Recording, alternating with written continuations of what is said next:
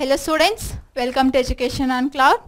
So in chapter 1, we are supposed to study the important questions that can be asked in the exam point of view. Okay. So in that, the first question is that what is motherboard? Explain the different components of the motherboard. Okay. So in the chapter 1, typical configuration of the computer system, what are the topics we covered in total is that a block diagram of the computer, what are its input output devices, how the communication is happening, what is meant by motherboard, and what is primary memory, RAM, all these kind of things, and the last one comes the power supply.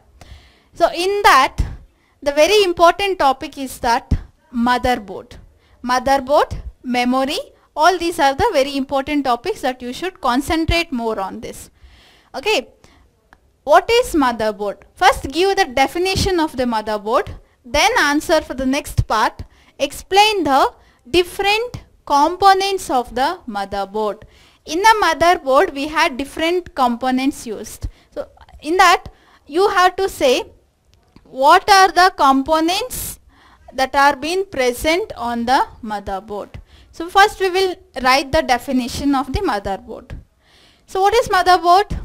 It is a large printed circuit board having many chips, ports, controllers and other electronic components mounted on it. Okay, so in the computer you will have one main circuit board which is actually a PCB on which all other electronic components will be mounted. So this main PCB is called as the motherboard of the computer. On that you will have many ports, slots, okay, and different electronic components mounted on that.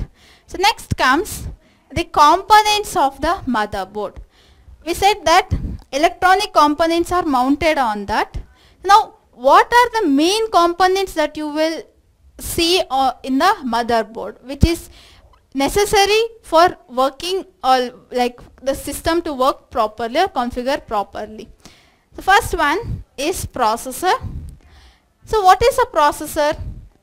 A processor or a CPU is the main component on the motherboard and is called as the brain of the computer.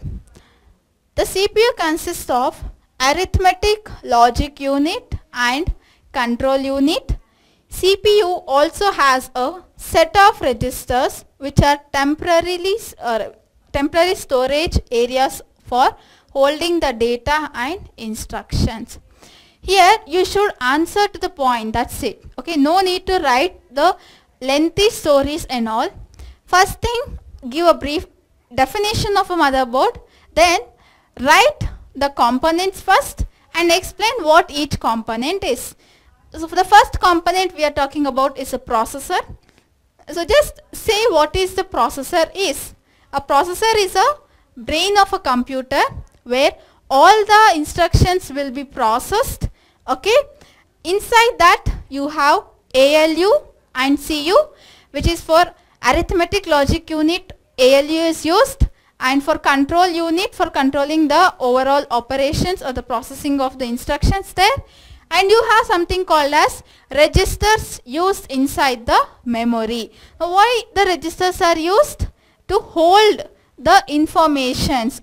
For temporary storage the registers are used. So this is what you should explain for processor.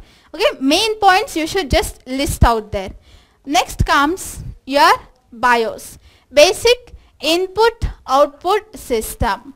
So this is actually a small chip on the motherboard that holds a set of instructions to load the hardware settings required to activate various devices like keyboards, monitors or disk drivers. Again, write the basic input output system. Now what is this? You should explain. So this is nothing but a small chip that is present on the motherboard, okay, which is actually used to load some of the settings, hardware settings, to monitor or to activate some of the devices like keyboards, monitors or disk drives. It's nothing but input output devices you want to activate. Next comes CMOS, CMOS or complementary metal oxide semiconductors. Again, this is a type of memory chip to store the date, time and system setup parameters. In the computer you will have time displayed, okay, date, also system parameters will be displayed. So from where all these things is displayed, where it is stored, this is in the memory chip called as CMOS, means complementary metal oxide semiconductor, which is used to store the date, time and the system parameters. And all these parameters are loaded every time the computer is started. Once you shut down the computer, again restart it, so every time you start a computer these parameters will be loaded. Okay, so these are the third components. Next comes your slots. So slots is nothing but what? On the motherboard you will have openings where you can insert something else in that particular place. These are called as slots. A slot is an opening in a computer where you can insert a printed circuit board. Okay, if you want to insert PCBs, then you should have a slots on the motherboard. Slots are often called as expansion slots because they allow you to expand the capabilities of the computer. If you want to extend the features of the computer or the capabilities of the computer, you can do that using the slots itself. In that slot we have mainly like expansion slot which are used for expanding the capabilities of the system. Next comes disk controllers. Disk controller is the circuit that enables the CPU to communicate with a hard disk, floppy disk or the other kind of disk drives. If you want to communicate between these disk drivers, then you will be using disk controller. Okay. Next one is I/O ports and interfaces.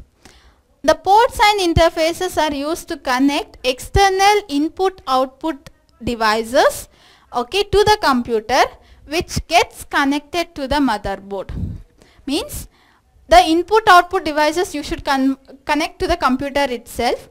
So how the devices are connected? Using I/O ports and the interfaces.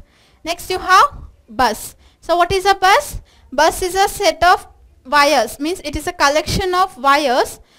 These are called as the parallel wires that form a pathway to carry address, data and control signals. So in the computer, if you want to carry the data, you have a data bus. To carry the signal means the control signals, you have control bus. To carry the address, you have the address bus. So there are three different types of buses, which is also called as a system bus there. Okay, so these are the components of the motherboard, which is your first question. What is motherboard? And explain the components of the motherboard. The next question is that